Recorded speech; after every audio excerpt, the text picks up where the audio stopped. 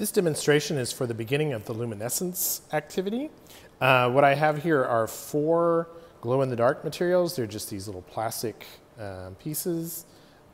They're sold at science museums as moon rocks, even though they're made of plastic, and the package clearly says they're made in Taiwan. But anyway, I also have some color filters. You can't see it super well. This one is red.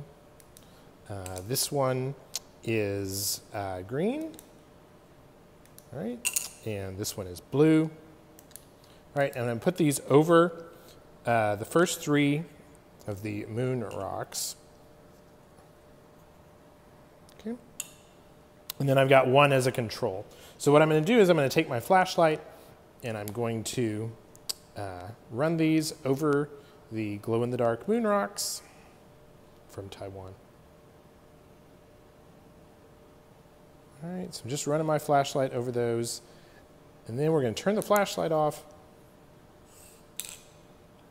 And it's a little hard to see in your video, but the control and the blue one are glowing, whereas the ones that were covered in the red and green are not.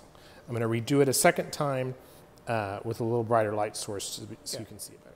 I'm going to do this again with a desk lamp. I've also turned off some of the ambient light in the room, so hopefully this will work a little better this time. All right, light off. So now the only 2 you can see are these 2 on the far right, the ones that are under the blue and that were the control. Another way we can do this is with laser pointers. So I've got a couple of different laser pointers. This one is green. We get no glow-in-the-dark effect with it. This one is red. We get no glow-in-the-dark effect with it. This blue-purple one, however, gives us a nice glow-in-the-dark effect. All right. So whether we're using the filters or the laser pointers, we get the same effect.